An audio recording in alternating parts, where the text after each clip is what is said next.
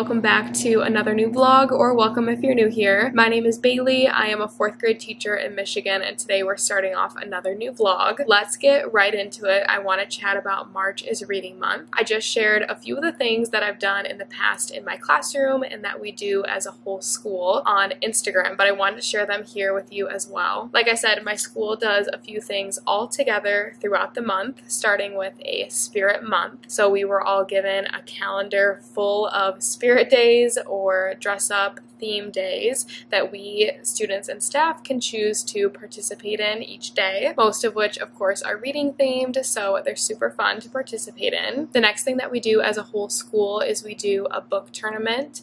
I believe it was our literacy team that picked a set of 16 books. The entire school will read those books and then vote March Madness style to narrow down one overall winner, eliminating books along the way. And then they have a huge bulletin board at the center of the school for us all to keep up to date with the voting results and progress. As a classroom in the past, I have done Mystery Reader. I absolutely love Mystery Reader. I think it's such a good opportunity for adults to come in to the classroom and share some books that they love. Unfortunately, my classroom is not doing it this year. We decided in 4th grade that we are not doing it this year, but I still love this idea and definitely encourage it if you're looking for something fun to do this month in your classroom. I would set up a Sign Up Genius with times for each day, send it out to my students, adults at home, and then volunteers would sign up for a day. They would give me 3 clues about themselves and then kind of stand outside the door as we waited. When they came in, I would read off their clues and then the students would guess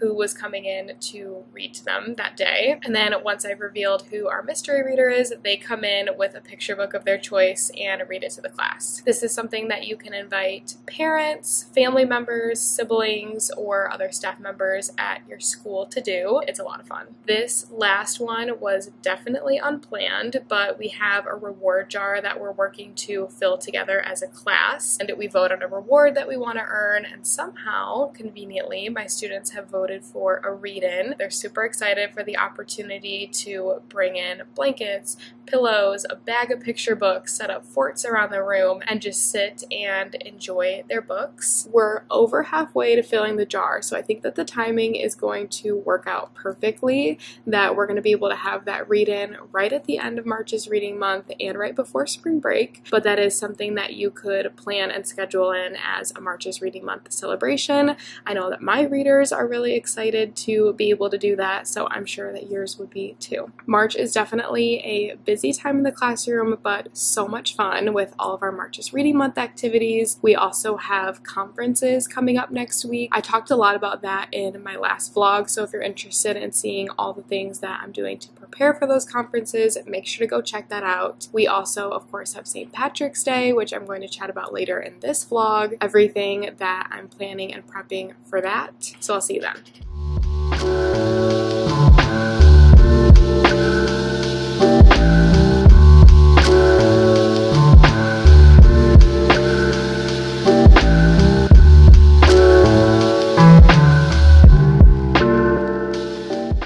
Let's talk St. Patrick's Day. St. Patrick's Day is on a Sunday. The Friday before, we have conferences, so we have a half day. But I know that things are going to get really busy around here, especially with conferences coming up. So I'm trying to make sure that I'm prepared for St. Patrick's Day and just our normal things up until then. I keep a little folder like this in my file folder system for all of the holiday special events, things like that. That way I can just pull it out year to year and use things that I've used in the past, so I just keep extra copies of activities. Here's what I have planned. In the morning, they are going to do this I Spy as morning work. This is something that I usually do depending on the holiday or theme day. If we have something special going on, I find one of these I Spies just on Google. I kept this one from a previous year, so I just had to go into my folder and make some copies of it. So we have this to start off our day. Then we have math right away in the morning. I just printed off some addition and subtraction, just one of those little riddle activities. So I think that they're going to have a lot of fun with that in math, and then we'll have our normal math lesson as well. And it's just a half day. So aside from some normal things that will of course sprinkle into that day, I thought that I would like to have a few fun themed activities for them on that Friday. I also am going to print one of these off for all of my kids and then have this at their desk when they come in the morning. I always like to do a bag of Lucky Charms with it for their breakfast that day. Hopefully I'll be able to do that again this year because my students have loved it in the past. I also do a craft.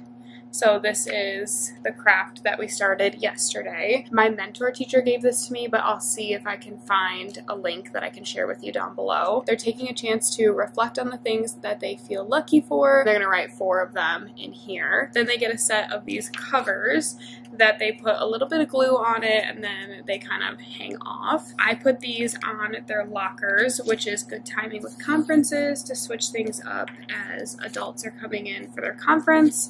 They can take a peek at their craft, things that they feel lucky for, good conversation starter in the hallway. We're going to make sure that all of that is done before conferences next week as well. This year also, I forgot I was sent this book off of my wish list, so I'll be reading this for Read Aloud. And then we are all set for St. Patrick's Day. So today is Thursday, but tomorrow we have a professional development day. So I'm making sure that I get all of my Friday things done today, which includes copies and plans for next week. So I just put that in the Friday bin, and then I'll get out today's stuff as well. Here are the little covers that I have ready to go for today. We're going to finish up this craft. I am off to go work on those plans and copies. I also am hopefully going to get a good start on my conference slides today, working on that for next week. Tomorrow, like I said, is a professional development day, but I know that we're going to have some time to work on our conference things in the afternoon, which I really appreciate. I also have a huge haul that I cannot wait to show you tomorrow. I'm going to bring it all in, so I'll see you then.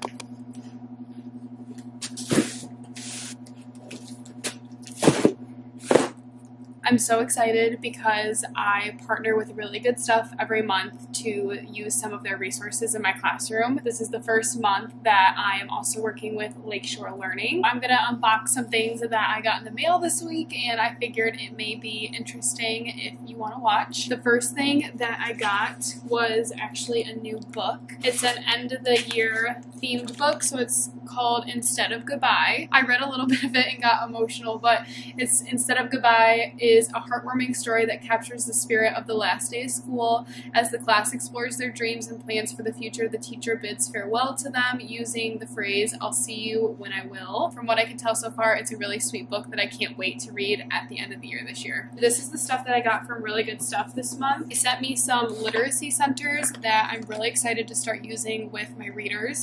This one is about text features, which we did earlier in the year, but I think that it would be a really good thing to revisit, especially before the M step. So we have text features, making inferences, main idea. These little kits come with everything that you're going to need to do it with your students. Another thing that I've noticed this year with my 4th graders is the need for some handwriting practice and reminders, making sure that we're using our best 4th grade handwriting when we're producing our work. I thought that these dry erase boards might be a good thing to do, again, in small groups. This side has the lines, and then there's also the blank side. Got a set of those, and then some erasers. From Lakeshore, I was thinking about all of the indoor recesses that are unfortunately probably coming up, thinking about adding some more options into my indoor recess cabinet.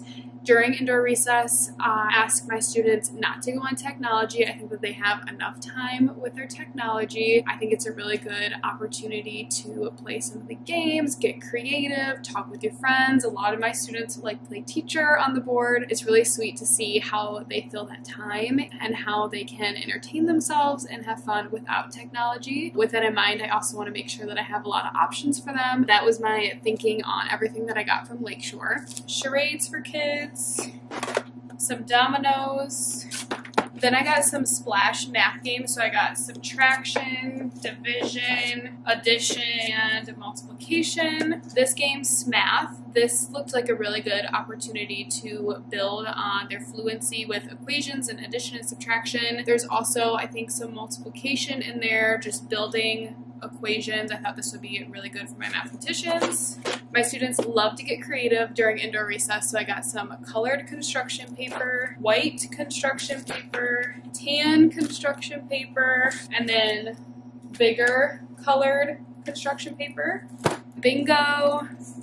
This roller coaster challenge I am super excited about. We're just wrapping up our energy unit in science. We were talking about roller coasters, height energy, all of those fun things. So I'm really excited for them to have an opportunity to explore this and apply their learning from science. And then I got this set of bins because I also got some modeling foam.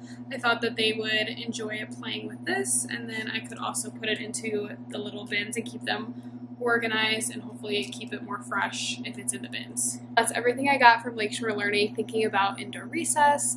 I have an indoor recess cabinet where I have things like Sorry, Yahtzee, decks of cards, Legos, things like that.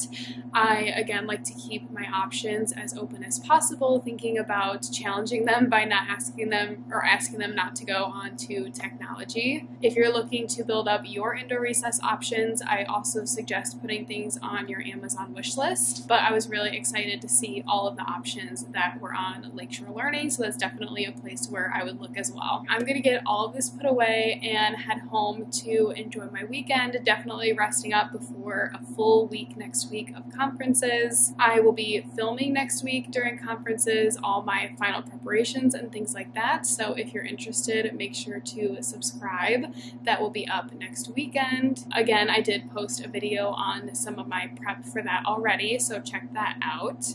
I hope that you enjoyed learning about my March's Reading Month plans, St. Patrick's Day plans, and then seeing a little haul. But I will see you in my next video. Thank you for watching.